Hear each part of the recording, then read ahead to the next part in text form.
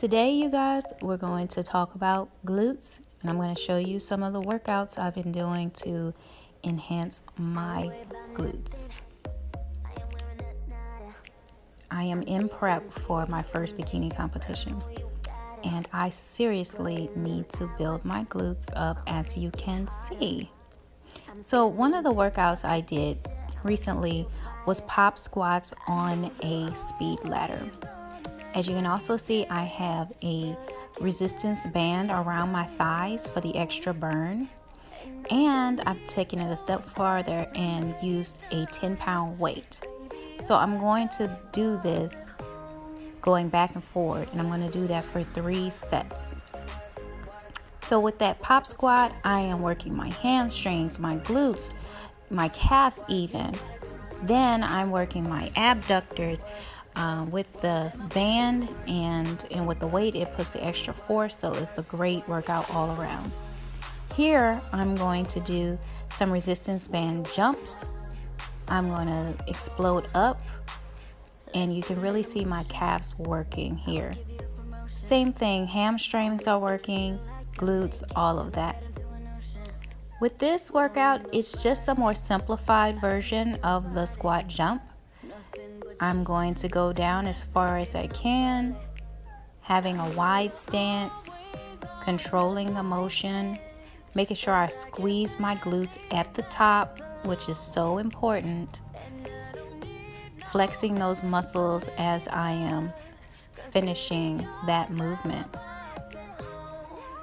Here, I'm going to do a curtsy squat or curtsy lunge, back lunge, with the bar. Now you can do this with weight, but I suggest doing a set without weight just so that you can get your form together, because just because you're strong, it doesn't mean that you have good form and that your stability is together.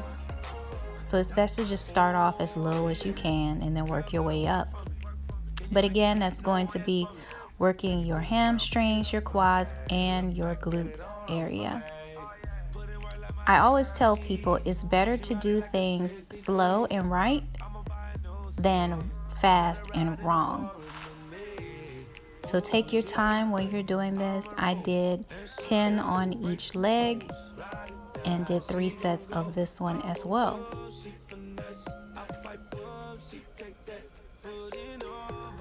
On this workout, I added a little bit of weight, but you don't have to. So it's just a deadlift. A full deadlift with a lunge added in. So when you bring it up to the top, you're going to do your walking lunge.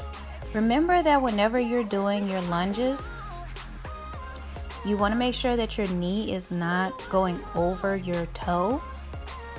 I always tell people that when you're lunging, just sit down into the lunge like you would a squat. Bring your knee down as far as you possibly can without it touching the floor. And then you just go ahead and pop it right back up. And this one is pretty difficult. As you can see, I'm struggling a little bit. But you just push it up and squat once you have it, lunge when you have it pushed up. So this is working the upper body and lower body as well. You're getting a shoulder press in there. So this is a good full body workout. You're gonna do about 10 of these, and of course do it for 3 sets. Watch your form at the end. As you can see, my form was getting a little bit sloppy towards the end. And that's why I suggest you start off with no weight, just the bar.